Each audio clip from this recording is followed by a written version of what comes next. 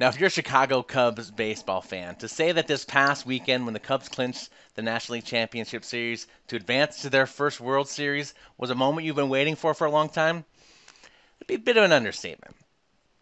But what does Chicago Cubs baseball have to do with your workers' compensation program? I'm Michael Stack with AMAX, and today I'm going to be telling you a personal Chicago Cubs baseball story, and I think you'll be a bit surprised about how the lesson can apply to your work comp program. So let's go all the way back 13 years ago, October 14th, 2003. I was single at the time and living on the north side of Chicago within walking distance to Wrigley Field. It was an exciting year. The Cubs were doing well. They made it to the playoffs. They won the divisional series, and they were up 3-2 in the National League Championship Series. Some friends and I decided to get tickets to that Game 6, which is the infamous Steve Bartman game. Now, our seats were in the upper deck and the left field, basically directly behind Steve Bartman, and he was sitting right along the field's edge. We had a great vantage point, really, to see the entire stadium as well as outside of the stadium, both Waveland Avenue and Sheffield. Mark Pryor was on the mound, and it was an extraordinarily exciting game. The second inning, we're winning. Third inning, we're winning. Fourth inning, we're still winning. The excitement is building. The excitement is building. You could see on the streets behind the stadium, Waveland and Sheffield, more people start building. More people start coming. More and more people start coming as we get in the fifth inning, the sixth inning, the seventh inning. The excitement is building. The energy is palpable in the stadium because the feeling is we're going to finally do it today.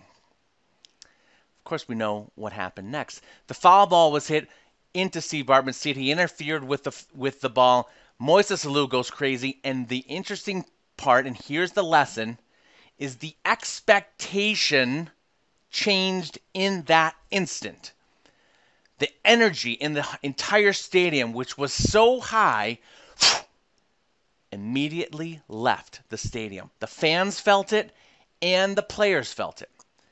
The very next play was a routine ground ball, should have been a double play ball. We were still winning 3-1 at that point, and could have gotten us out of the inning to go on to win the game. But of course, Alex Gonzader made the error.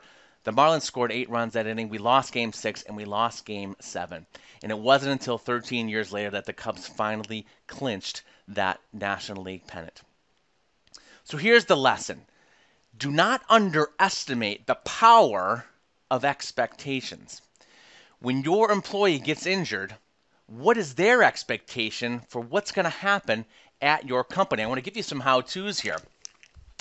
When you're at the hire, when you talk to them about your program, you need to give them an employee brochure. This is at the hire as well as at time of injury. You talk to them about this is how you do it at your organization. You do steps 1, 2, 3, 4, and 5.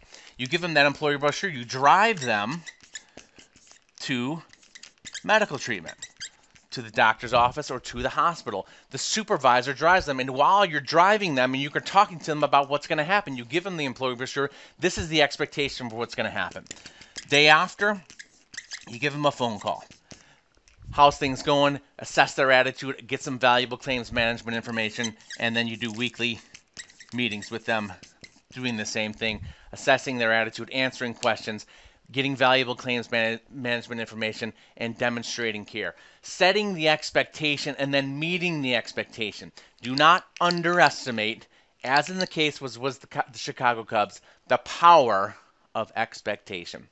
Now, if you're watching this video somewhere other than reduceyourworkerscomp.com, go ahead and go to that website. Sign up to receive a lot more free information on how to reduce your workers' compensation costs. Again, I'm Michael Stack with AMAX. And remember, your success in workers' compensation is defined by your integrity. So be great.